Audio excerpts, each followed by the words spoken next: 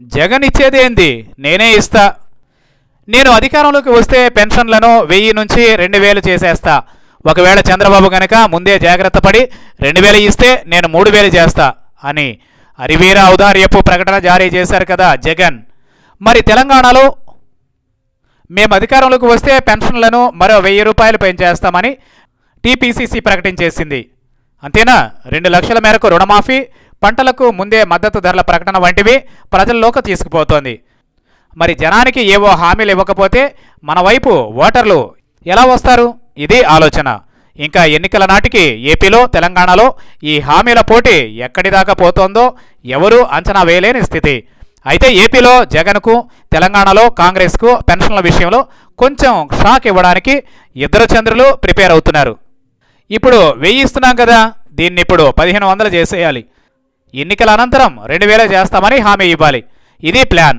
So పెన్షన్ల పెంపును ముందే పాక్షికంగా అమలు చేసేసి ఎన్నికల తర్వాత డబుల్ చేస్తారనే నమ్మకాన్ని ఓటర్లలో కలిగించేయడం.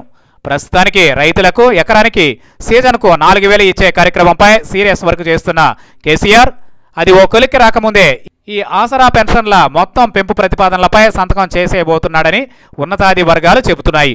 అంతేకాదు 2 లక్షల రుణమాఫీ సాధ్యాసాధ్యాలను కూడా సీరియస్గా ఆలోచిస్తున్నాడు. ఇంటిలో ఎందరు అర్హులున్నా సరే అందరికీ పెన్షన్లు ఇవ్వడం, రైతులకు పెట్టుబడి సాయం, వీటితో పల్లెల్లో దాదాపు ప్రతి కుటుంబానికి ఏదో ఓ రకంగా ప్రభుత్వ సాయం చేరుతుందనేది కేసీఆర్ ఉద్దేశం. సేమ్ చంద్రబాబు కూడా ఇలాగే ఆలోచిస్తున్నారు. ఒకేసారి పెన్షన్లను డబుల్ చేయడం బడ్జెట్ పరంగా కొంచెం కష్టం.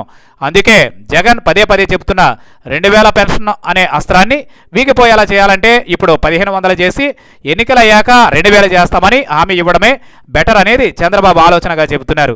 ఒకవేళ ఇద్దరు చంద్రులు ఈ పని చేస్తే అప్పుడిక జగన్, ఉత్తమ్ ఏం వాగ్దానాలు చేయాలి? 3000 పెన్షన్ ఇంటిలో అర్హులందరికీ అని తమ హామీని మార్చాల్సి ఉంటుందా? జగన్ అయితే మరి 45 ఏళ్లు దాటిన వారందరికీ అంటున్నారు. ఒకవేళ ఓ ఇంటిలో 45 ఏళ్లు దాటిన వాళ్ళు 4 ఉంటే నెలకు 12,000, 5 గనుక ఉంటే 15,000.